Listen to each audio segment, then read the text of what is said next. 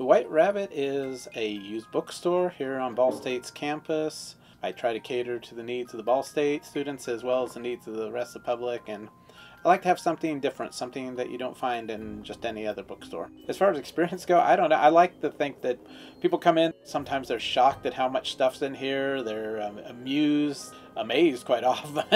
A customer once said that the White Rabbit was a museum where all the exhibits were for sale, and I've always kind of liked that.